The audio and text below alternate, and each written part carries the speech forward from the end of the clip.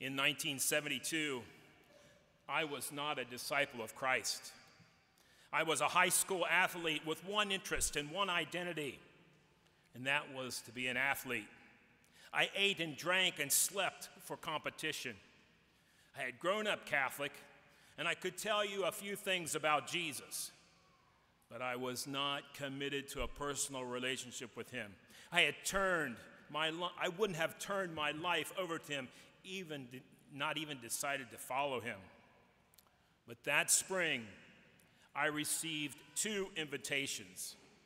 First, from a group of athletes that I met at other Catholic schools, and they invited me, and my brother also invited me, to a weekend retreat called Teens Encounter Christ. They said to me, "Come and see." For some reason, I did. And at that gathering of high school students from all over the city, the Holy Spirit used a talk given by a speaker to change my life. I knew at that point that God is real and that God is alive. I made an adult decision to follow Jesus. In a new and a powerful way, a new identity arose in my soul. My identity was that of a child of God, a chosen son of God.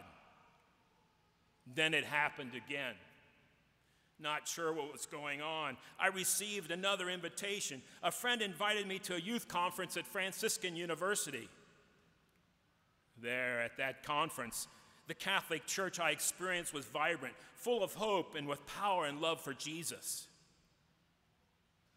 Brothers and sisters, because an invitation has a kind of vulnerability to it, associated with it, there's a vulnerability to the risk of the sender and the risk of the receiver. It's very exciting and life-giving. Today's parable is about invitation too. You see, Jesus understood the power of storytelling, and he used parables to preach the kingdom of God. Our parable today, as reported in the Gospel of Matthew, is a bit shocking. Here's what happened. There was a king who gives his son a wedding feast. The king invites his guests. Come to the feast, everything's ready. The guests find all kinds of excuses not to come. They don't come. And then the king responds. He flips out with an extraordinary anger and violence. He kills the invited guests and burns down their town. And then he sends a group to go out into the streets. Invite whomever, the bad, the good alike. Everyone and anyone you can find, bring them. And then this poor man attends with the wrong outfit, the wrong garment, from which the king chastises him and throws him out into the darkness. What is going on here? Many devout people wonder what this invitation parable means. We begin to wonder about the craziness of the king. He's crazy. The violence and brutality is shocking. I understand the king's frustration that it does not warrant burning down the city. I think this parable is a hyperbole. It's figurative language meant to shake us up, to grab us by the shoulders to get our attention. Hey, look, pay attention to the invite. Here's the spiritual realities of today's invitation parable. The king. The king is the Lord of hosts. The God the Father is the king. He has spread out for his people to share an incredible wedding banquet. His son, Jesus, wants to marry the human race and to offer to all of us a share in the divine life. His purpose is to unite the culture of God. Oh, the food. The food to be offered at this banquet is the best of all possible foods, offered at the best of all possible places. Look at the first reading, in which parallels the gospel. On this mountain, the Lord of hosts will provide for all his people a feast of rich food, choice wines, juicy rich food, and pure choice wines. Best place, best food. Isn't that what happens here in the Eucharist? This is the mountaintop. This is the place. For those who send out invitations, it will be all the prophets who send out the invites. You and I are the prophets, the disciples of the Lord sent on mission. At our baptism, we were made priests, prophets, and kings. Sent to invite, sent on mission to make disciples, to announce the gospel. We were provided with a proper wedding garment and clothed in Christ at our baptismal day when we were given a new life of faith. At your baptism, the presider said, "See in this white garment an outward sign of your Christian dignity. With your family and friends to help you by word and example, bring that dignity unstained into the everlasting life of heaven."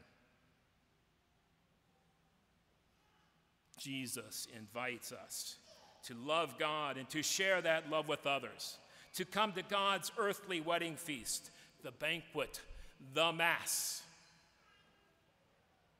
At the Feast of the Lamb, we hear the word in Scripture. We receive his body and blood in Holy Communion. The Eucharist opens our eyes to those around us that need to be invited and accompanied on that journey to Jesus.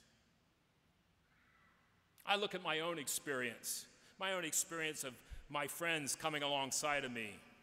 The key to that experience is they were friends to me. They wanted a relationship with me.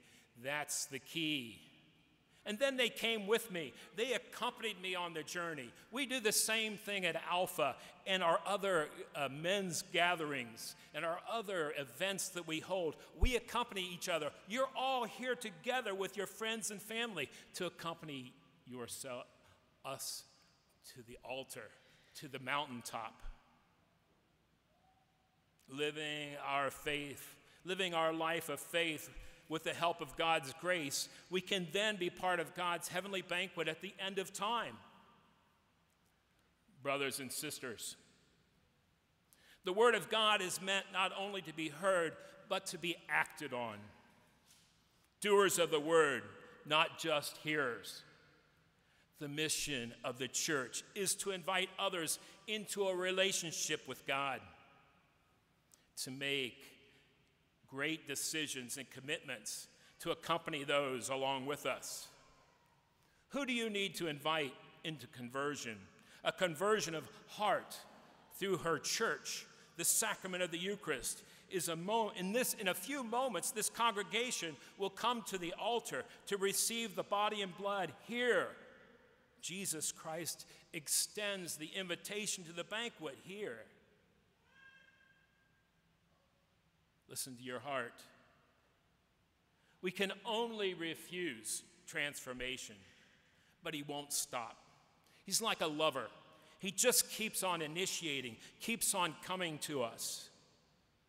Oh, how he loves us. We are called to embrace a change of heart and to celebrate that new commitment by inviting everyone to the banquet of Christ's body and blood. The reality is our churches have been shuttered for 3 months.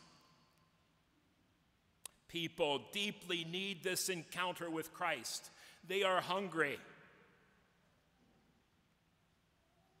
Everybody can come to the table. God keeps on offering this invitation. He loves us. A celebration of love surrounded by joy, peace, and good food.